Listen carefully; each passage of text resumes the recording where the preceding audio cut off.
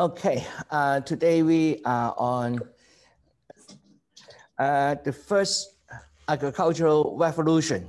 Last time we talked about people starting to be living at one place for a long time. They are staying there longer and longer. And from climate point of view, the Earth climate just have risen a few degrees, about 2 to 3 degrees. So temperature is a bit warmer, and there are more rain as well associated with the warmth. So a lot of places might be able to see more fertility. They don't need to move around that much. At the same time, they already have pottery. That means they should have the ability to store food for a long time. Because if they want to do agriculture without storage, the food can't last long. So they must have already developed method to store grains for a long time. So this is the condition for agriculture to develop. And by then, the conditions are there. They have already been moving around in the neighborhood, hunter-gatherers for a long time. They know where's the food, what kind of food is available for them at what time. They probably have already watched some of the seasonal change of the plants. The fruit, the plants always mature at this time, take how long it mature. I think that is already accumulated knowledge among the people local. So they would start to say, okay, if we have a children in the group, it's not easy to move. If we have old people in the group, it's not easy to move. So I think there will be a tendency for them to say, okay, if we can stay, why don't we stay longer? The longer you stay, the more you observe the area, probably you will have more ideas about staying permanently. At the same time, we already see some of the people started to have large buildings. The buildings probably maybe for religious reason, for what we don't know, but they already is able to organize themselves into big group to do large projects, put it that way. It demonstrates through their large buildings. Some of the buildings, for example, the big stone, it is not possible for one person to move it. It must be a teamwork in order to move. So I think by then, the human has already organized themselves quite well with a lot of cooperation, and the weather is changing. So it is about time to change. Albert, before you continue. Can you take the mic? Because so that the other people can listen to your question. Thank you.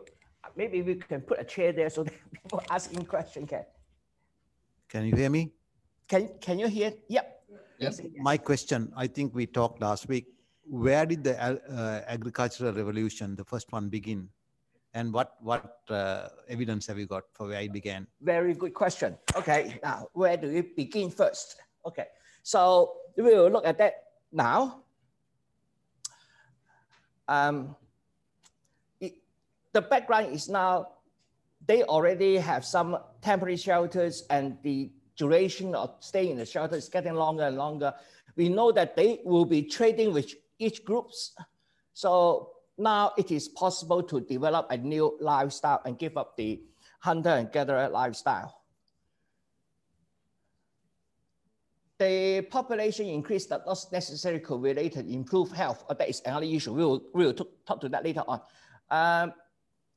This is called revolution because it really changed a lot. Okay, the question now, where does it begin? It begins about 7,500 BC. So it's about 10,000 years ago. So I roughly say about 10,000, a little bit over 10,000, about around 10,000 years ago, in the so-called Fertile Crescent in the Middle East. Can people recognize which is which? Anatolia over there, and then underneath here, I think it's the Red Sea here. Is that right? And so it's around this region. Okay, this is called the Fertile Crescent in that region. And actually we have seen a lot of, for example, last time we talked about the Gobidi Tepe is somewhere here. So it's around that region. Okay, domestication of plants. I will go through that very quickly because there are a number of plants people have already domesticated at different times. Just give you a range of the plants that has been domesticated and some of the consequences. Some of the plants we are still using today. The evidence. Albert, you've suddenly become a little hard to hear. Have you moved? Because I take off the mic. Sorry. The mic. But that you tell me, otherwise I will just keep on like that. I've told you. I've told you. Okay. How about now? Okay, Zach? Yeah, it's good. Okay, thank you. Sorry. The tools, we see some of these harvesting tools, and then we also from these tools we see fragments of plant cellulose. So yeah, and then we can date it, and it is much more earlier. It dates back at least 10,000 years before the so-called agricultural revolution. That means people had already collecting seeds for 10,000 years before they eventually make use of the seeds and plant them themselves. So it is a gradual transition.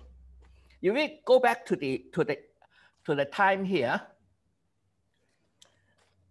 if we go back another 10,000 years, so it will be on the very left on the screen.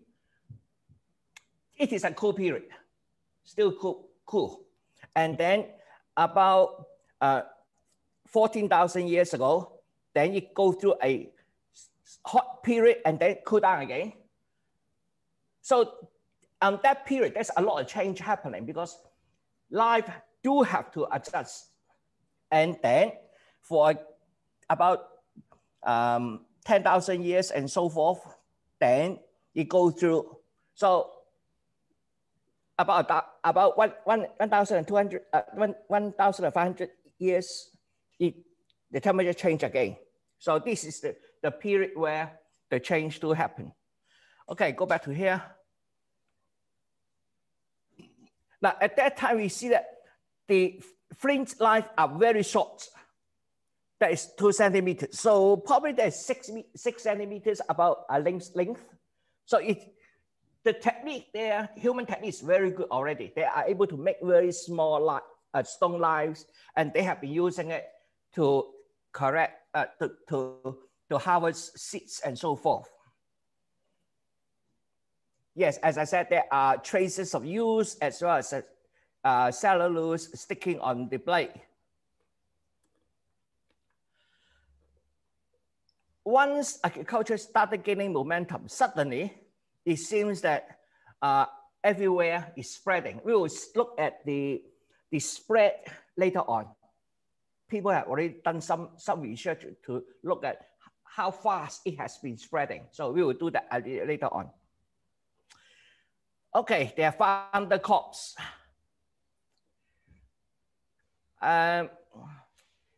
Again, at that time, they have already had pottery, and it seems that they started at different places, approximately the same time. Of course, with different in time, but same time, and different pulses, that different type of plants.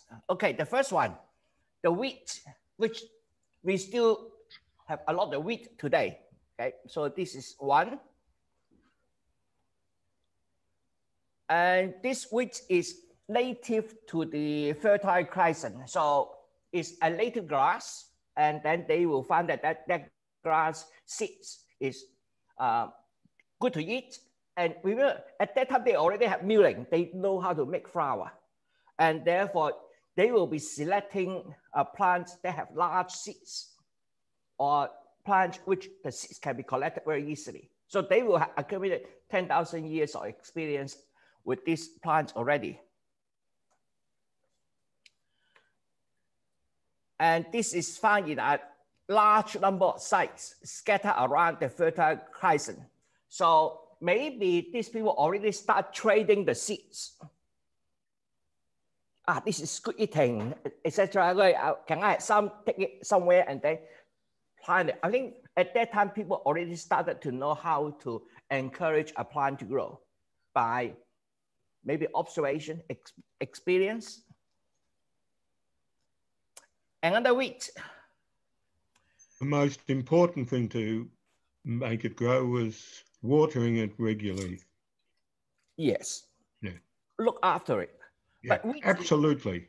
Wheat is relatively easy to look after compared with rice. Rice is really difficult because so rice is much more intense than wheat. Usually wheat is also a winter crop. Basically, you plant it next summer, you will have the seeds ready.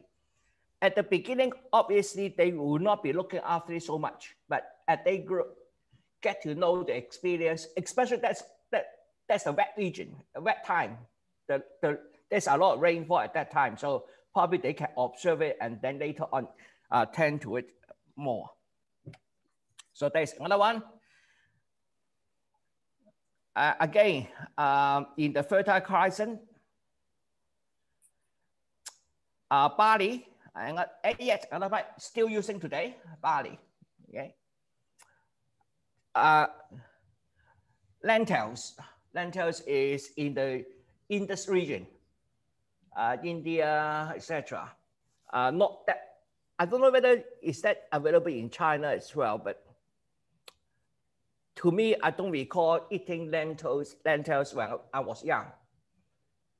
So probably it's more in the Indus, on the other side of the Himalaya. And it has the property of improving soil. It is one of those legumes. Use the mic, please. Sorry. Maybe I'll stop asking questions No. now. Good. Albert, when we were in China on a visit about 10 years ago, we were talking to our tour guide, and I curiously asked him, what about the Indian tourists? Do they come here? Most of them are vegetarian.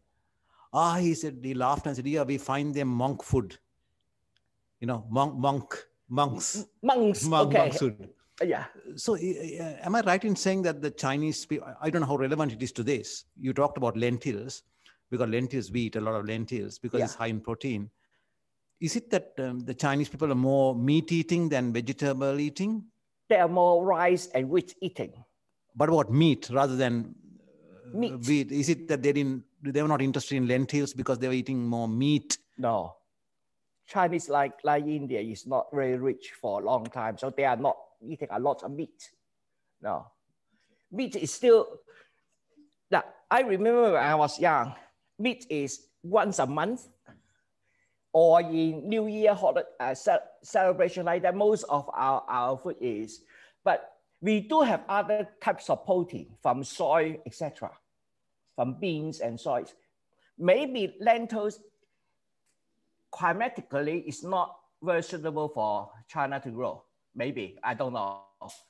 Of course, with modern technology, it might change. But is there anybody online know why we Chinese haven't got lentils? No, nobody's answering. Okay, so sorry. We interesting idea, but yes, in terms of the contact between India and China, is actually through, yes. I can't answer the question directly, but it is. I find it unusual that they haven't got lentils. The Chinese historically were very good at importing and using foods from all around the world. You've got so many things that have come from South America, which have been incorporated into Chinese or Asian cuisine, particularly chilies, particularly potato, particularly tomato, etc. So it just adds to the question, why not lentils? Yeah, so that was an interesting question to research. Anyway, yes, now for Chinese, we recognize the food come from outside with in the name. We have fan shi, which is a sweet potato. The word fan means outside of China. Fan ke, which is tomato, which again with the word fan, which means outside. So the Chinese realize we have a lot of food coming from outside, and then obviously Chinese has been trading with Europe through the Silk Road at least 2,000 years ago. And of course, for food coming in, if we accept it in China, then I think they will establish quite quickly. So for example, when we talk about chili, I think the Chinese chili is at most about 1,000 years old. So before that, we probably haven't got chili. Chili is very much, I think, is that Middle East? Albert, do you know? No? South America. South America, okay. So I don't know. And capsicum, is that also South America? Corn is also South America, is that right? Yeah. So absolutely. Yeah, all of the foods you mentioned are South American originally, or Central American. What's the difference between split peas and lentils? Because I can't answer the question, so you better ask. Hey, Albert, what's the difference between split peas and lentils? What is the difference between split? Sorry, I thought the confusion is there's two Alberts. I didn't realize you were asking me. Sorry. Look, I don't know. I'm not. I don't pretend to be an expert. Yeah. Okay, so we don't. Sorry, you can't help. That's okay. Please be used for the green peas. Use the mic, please, so that people can. Next time, I will definitely get the wireless one. It's all right. I think the split pea is from the green peas. Our green peas is soaked and you open it, it's split. It's okay. Different from the lentils. Yeah, okay. So they're different species, probably. Yes. Okay. Next time we should advertise. We need a biologist in the group. Okay. And now peas. Peas is a legume. And looking at this, not too long ago, is India is 2000 BC. So about 4,000 years. So obviously the adaptation will take time. You will discover one species, find it good eating, you will continue to develop it. Chickpeas.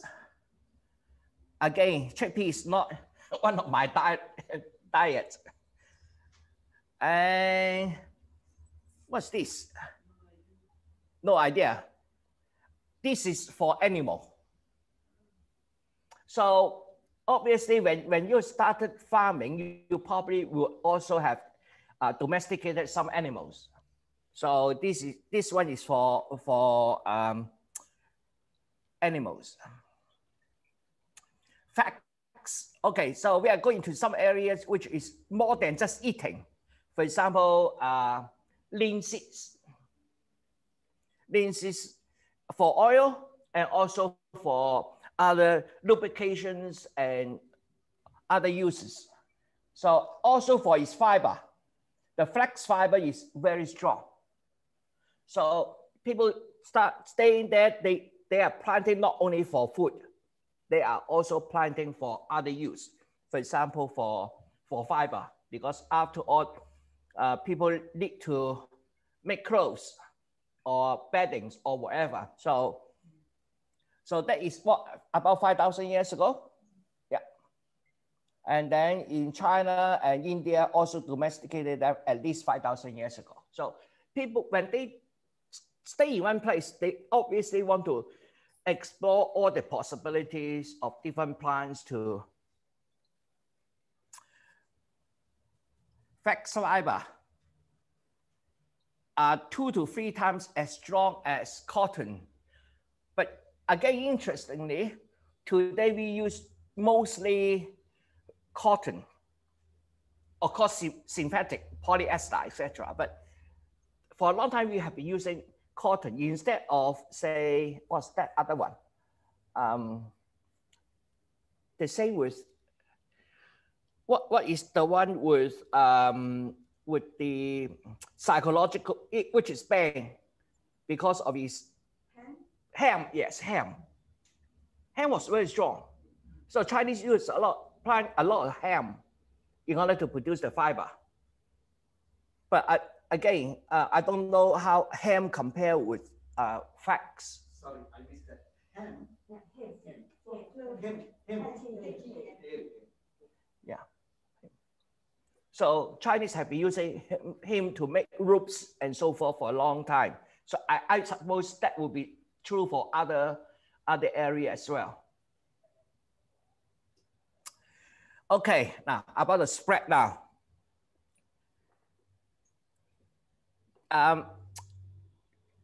The first quantitative test is around 1970s. So it's over 50 years ago. So people, is that 50?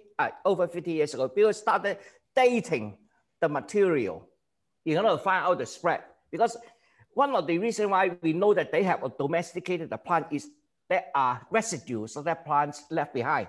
So we can date that residue, see when that plant was grown to that seeds.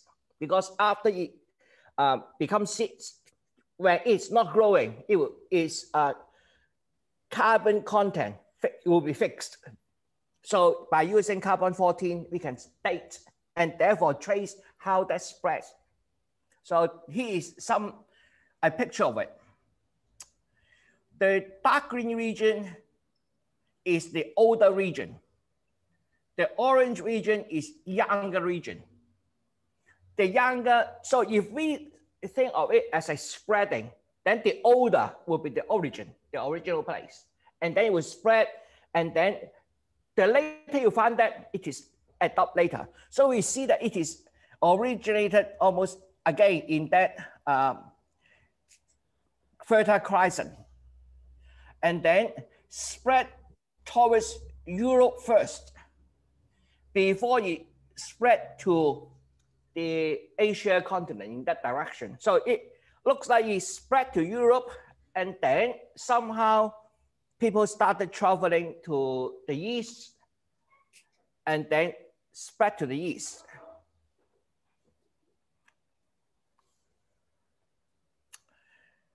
The same diagram, looking at spreading to England, that's what I'm interested in. It's pretty early, isn't it?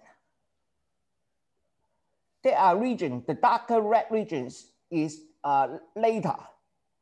England is actually pretty early, and crossing England is not easy. It's not easy. So how they can take something cross over to England? Now, obviously, since crossing is not easy, when they cross, probably the chance of they returning is less. So they may probably cross it by accident. Maybe a storm blow them there and then they stay there. We don't know. But looking at it, it spread to England before it spread to the further north. Probably further north is a bit too colder. Not that. But again, to me, it's interesting. Why, in that case, why don't you spread eastwards?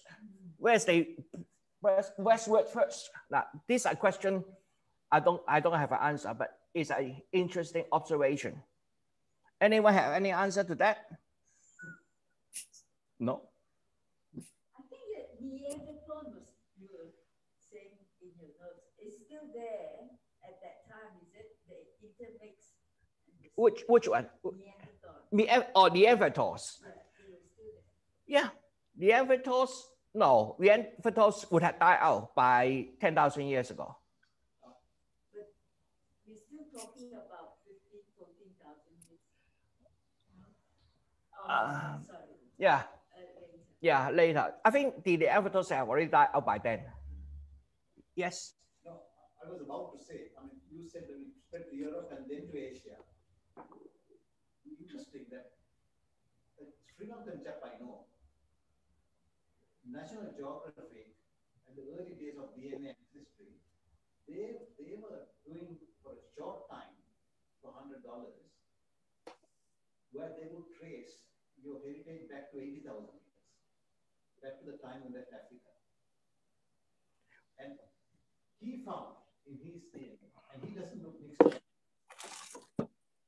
that the majority of the time for him was actually spending somewhere in Eastern Europe, his ancestors. Yeah, Before coming down. Yeah, So, yeah. Could questioners please use the mic? Thanks. Sorry. Please use the mic. Probably take a seat, come over, sit over here. I'm embarrassed by this. No, I think we like discussion. No, what I was saying was, Albert said that some of these things went first to Europe and then came to Asia. And I talked about one chap, he's only one person, who was from Sri Lanka, who did this DNA ancestry in the early days when National Geographic did it for $100, where they would go back, not 5,000, but 80,000 years. Yeah. I don't know how far true it is, but he found that in that 80,000 years, after they left Africa, his ancestors spent more time in Europe than in the Indian subcontinent. So if that is true generally, then I would think that the migration took place Middle East, Europe, and then down. And therefore, it's possible that's why it was late. Yeah, agree. You hear the question? Now, let me answer the first part first, is the 80,000. Yes. Our current people from outside Africa left Africa about 80,000 years ago. So we are all at that. But of course, there are several times when Homo sapiens left Africa, okay? But one of the main migration time is about 80,000 years ago. So there was a large number of humans migrated to the rest of the world. But there's another event which I haven't covered yet, is a big volcano eruption in Indonesia. Today's Toba. Toba volcano eruption believed to have killed a lot of humans. Probably outside of Africa, the reproducing humans will fall down to order of thousands, maybe 1,000 pair of reproducing humans at that time. So we go through a bottleneck, but that happens much earlier than the agricultural revolution. As I understand it, there was a lot of migration from the Middle East along the Mediterranean as far as Gibraltar. But in early days, nobody went further. Nobody actually, it wasn't until the Romans that people from Europe went as far as Britain. But looking at the Gibraltar was a cut-off point. Yeah. Now, looking at the spreading, then this particular plant, I don't know which one is referring to. One particular plant spread to England about 5,000 years ago. So 5,000 years ago will be probably earlier than the Roman Empire, much earlier. That means by the time Roman Empire went to England, there were already humans in England. Oh, yeah. Oh, absolutely. But there wasn't much contact between Europe and Britain. England, yeah. As I said, probably the first group arrived there won't turn back. It will be very difficult to come back. So this is, at that time, I think most of this migration is a one-way journey. You go there and then probably settle there, and then you, after a few generations, people start moving again. Now, is it only humans who bring seeds with them? Surely the wind is also responsible for moving seeds. And the birds as well. Yes, absolutely. Yeah. Good observation. We might need to look at the wind patterns in order to understand whether it is a natural spread. Once you started planting, you got a lot of those seeds, and this is will be blown away by wind directions. Yeah, good question. Good observation, Albert. That is something we need to do research. No answer to that. Okay, I have here find a web page about the TOBA. So I will change the share screen to let people look at this one. So did I stop the share screen? Okay. No, not desktop. I want to look at is in here. So I'm sharing this, and then I will move this over here for people to have a look. TOBA it occurs around 75,000 plus or minus 9,000 years ago. So it's much earlier than that one. So humans have already survived a large collapse of population and have recovered, because we are talking about, at the moment, we are talking about 10,000 years ago. But the TOBA catastrophe,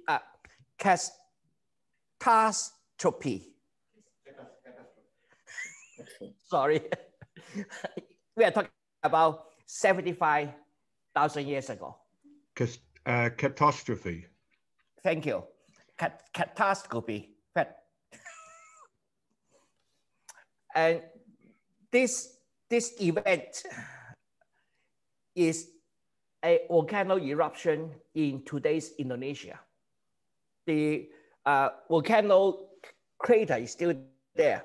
And we believe that during this eruption, the whole planet Earth had a dust from volcano about 10 to 20 centimeters thick. So it is a big distinction event. Humans survived that one with a very small number of people left behind. Okay, so. Sorry, Albert, were you saying that only few thousand were left behind after that? In the world, yeah. About 2,000 pairs of humans left behind. So it's a bottleneck. And that's why our human population gene is very similar. We might look different, but our gene from the point of view comparison is very small, our gene difference. Even dogs and cats have larger variation than us. Okay, let me go back to stop this share and then share this screen again. This is this one. Okay, we will continue with this one. Where's my mouse? Go over here.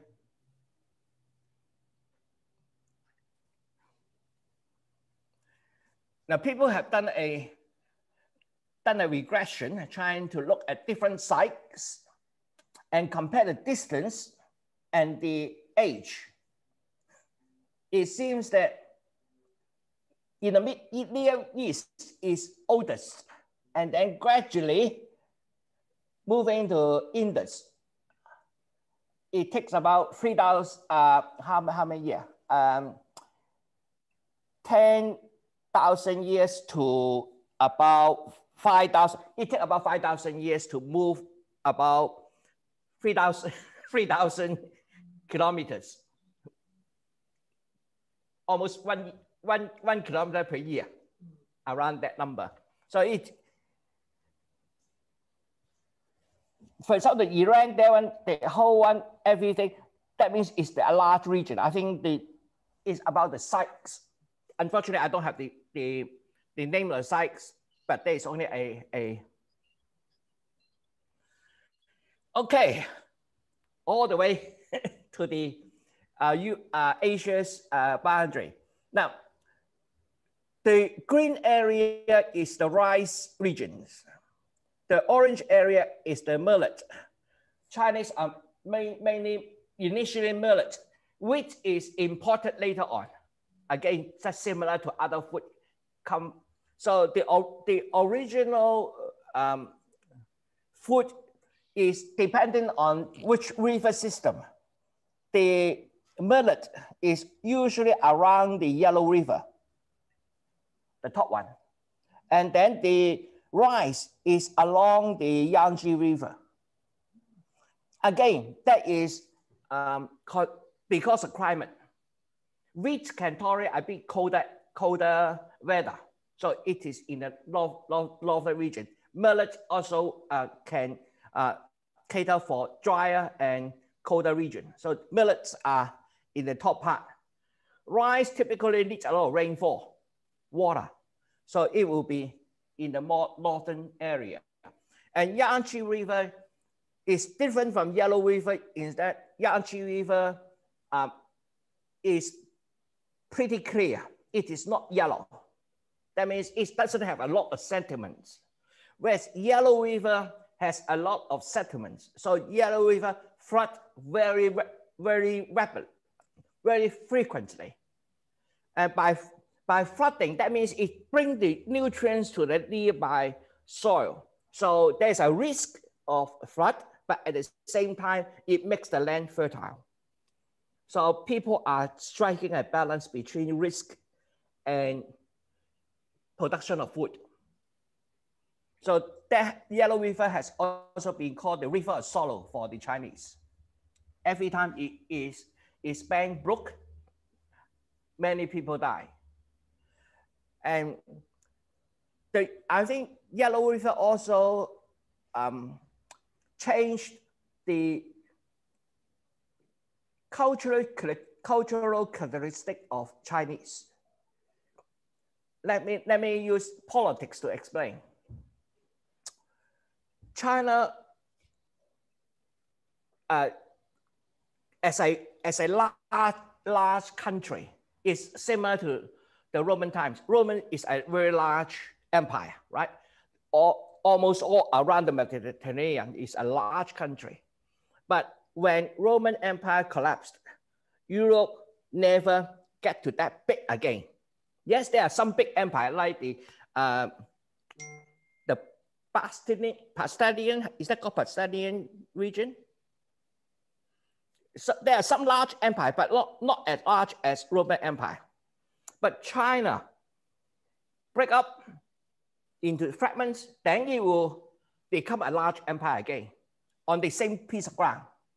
And then after about 200 to 300 years, it will break down again into little fragments. Then about within 100 years, usually within 30 years, then it will unite again and becomes one big empire. That's where our dynasty change. So we have dynasty here, and then at the end of dynasty, there's a lot of chaos, people fighting each other, revolution, everything. Then somebody will conquer everybody else and declare himself as the new emperor. We have a new dynasty. The new dynasty runs for about, on average, 250 years. And then the dynasty will become very corrupt. The emperors not caring for the people are hungry, or because of disaster, every other. There are a lot of different reasons. Then the empire will break down. And again, that will be fighting inside China. And eventually, somebody strong will conquer everybody else and declare empire again. So Chinese prefer a large government, whereas Europe doesn't. That's one observation from history. Now, the second observation is the attitude today towards government and the attitude of Chinese towards government is quite different. Now, today, I would say in our Western style government, we are trying to limit the power of our government by counter-checking each other. We have the executive branch, we have the legal branch, we have the legislative branch, and each other is checking against each other's power. We try to limit our government's power, right? This is in general. But in China, you look at 2020 when the coronavirus disrupt in Wuhan.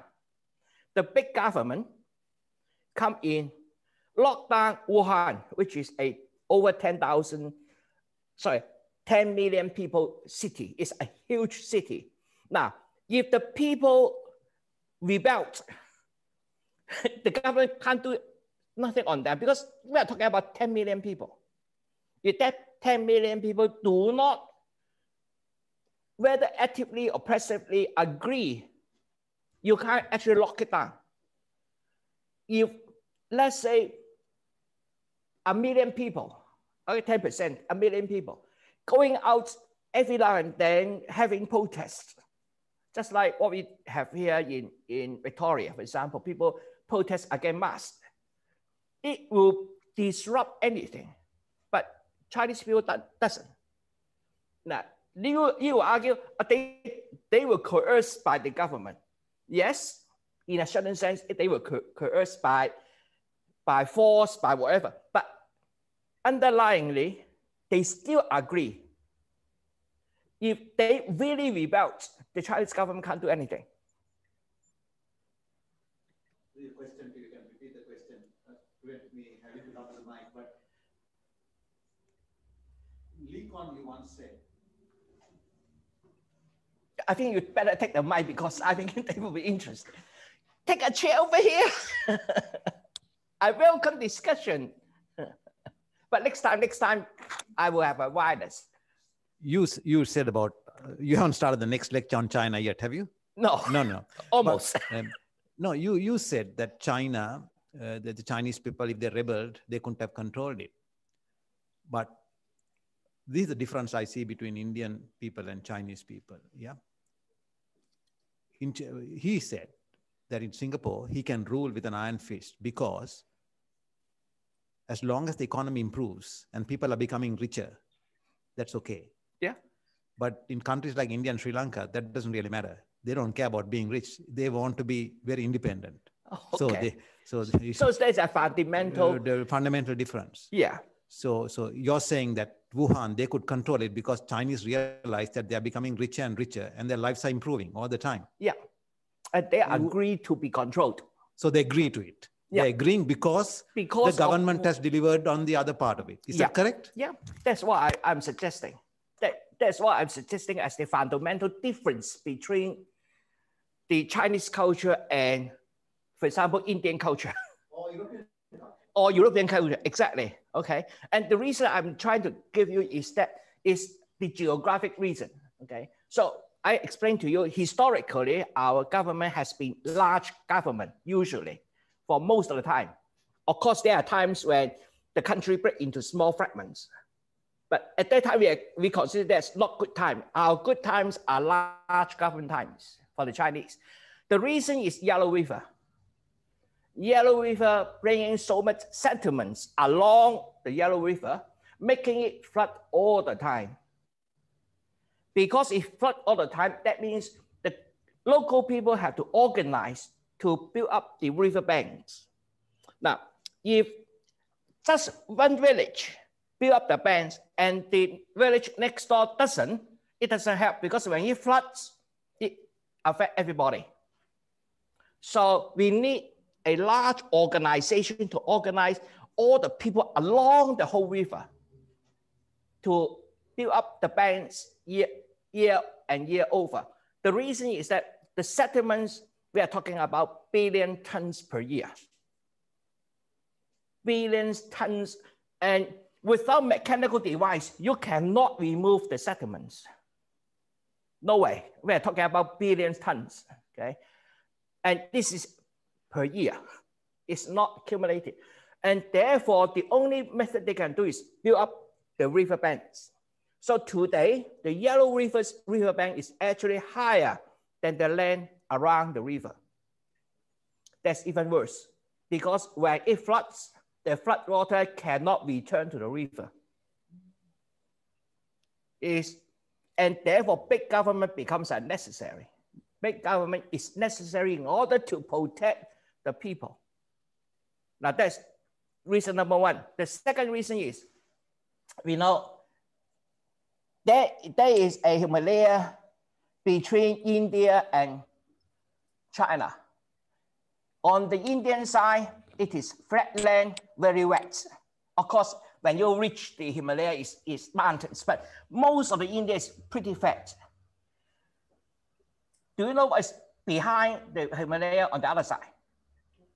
Tibet is plateau. Why is it plateau? Because the Asian tectonic plates and the Australian tectonic plate are colliding. The Australian tectonic plate is a little bit heavier than the Asia tectonic plate, and therefore the Australian tectonic plate goes underneath the Asian plate.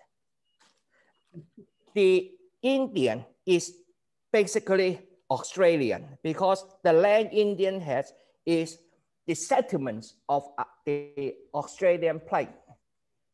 And all these Australian plate scrap up to form the Himalaya. And the plate continue underneath and therefore lift up the rest of the land on the other side. Now, because of that, that means China has been experiencing earthquake all for thousands of years. The plates are still moving today. So there are earthquakes everywhere along the inside of China. So again, once there is a big earthquake or a big drought or a big flood, people have no food for 1 or 2 seasons. That means 1 or 2 years. People die because you don't expect people have 2 or 3 years food reserve. So what Chinese government have been doing? They have this emergency system already built in. The government will release food when there's a crisis locally in order to protect people's life. So that is another main reason why the Chinese government is willing to exchange independence, freedom with government's provision of some service. Like in case of emergency, give us food, give us rescue.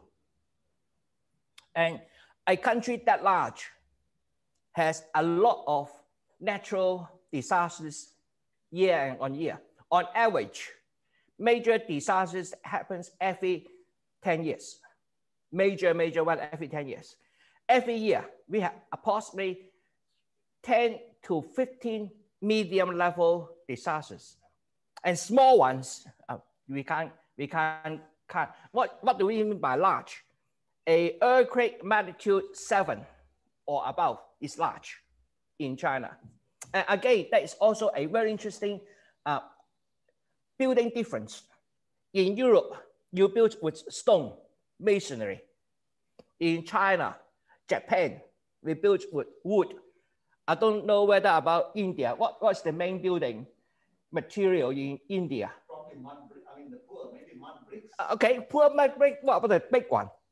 The Concrete bricks, I think. Owen? Stone, they use stone. Yeah. Stones, okay. India is more stone base for big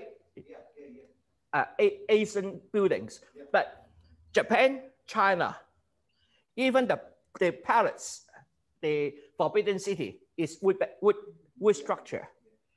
Why? Because earthquake. Stone is strong, but it can't be shaken. Wood structure, lighter. You have other disasters like fire. Stone doesn't afraid of fire. Wood structure is afraid of fire. But fire can be controlled by providing water nearby with human control. So Japan, China, in this region, we mostly wooden building because of earthquake. Yeah, so to answer your question, it's not in India and that area, it's not wood based. No, Yeah, it's more, of course, for the poor people, mud based. Yeah. And even caves. Today in China, there are still people living in the caves. So looking at this, again, another characteristic of Chinese is especially in the southern part here. Rice is a high maintenance crop. You need constantly maintain the crop. And therefore, the Chinese people tend to be able to work very hard. Now there is one proverb.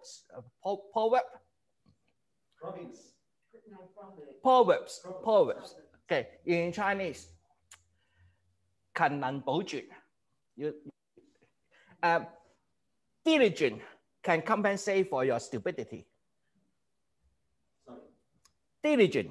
Religion. Yeah, work hard. Compensate for your lack of talent. 勤能補拙. So I don't know whether there is equivalent as proverbs in Western. No. Now that is a very common proverb, and a young kid will learn it almost the first few months in school. A very common proverb.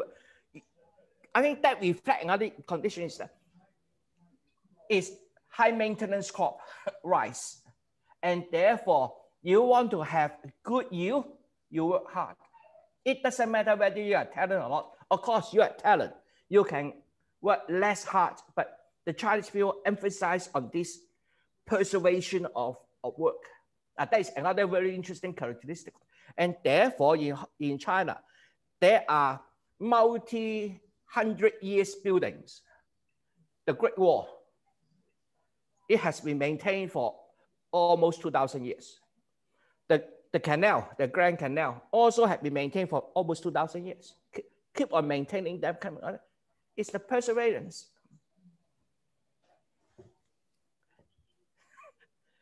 Oh, sorry, I'm branching to something else, but I hope it's interesting. Because you talked about rice, very interesting. You said it needs water.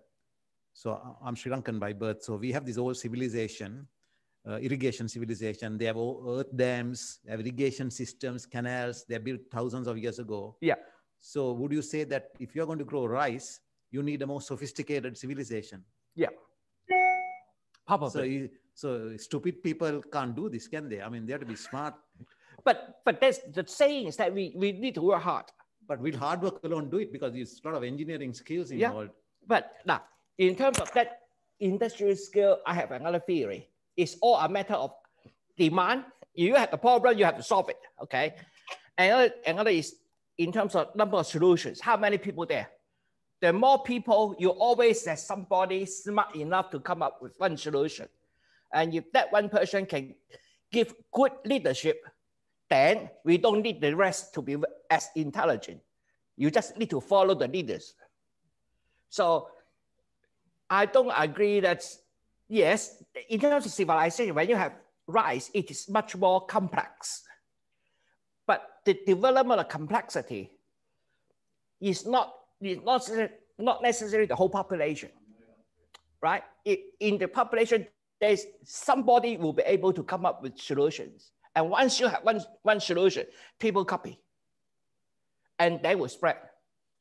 I think that's human. So anyway, in terms of food, it's different. Now, again, I don't have the time when millets are domesticated in China and when rice is domesticated in China. I don't have that details. If I have the detail, I will explain. I will give it to you next time. But if I can't, if you can find the answer, please do so. We're really interested in comparison. Now, next time we will talk about how this agricultural revolution influenced our human behavior in a more general. I'm comparing two at the moment, but next time we're comparing our general thing. Mostly come from, anyway, leave it to next time. I don't know what I'm talking about next time anyway. Okay, thank you. Thank you. Thank you. Thank Okay, you. see you guys in Thank you, Albert. China. Thanks, Albert. Okay, thank you. Bye. Thank you, Thank Albert. you.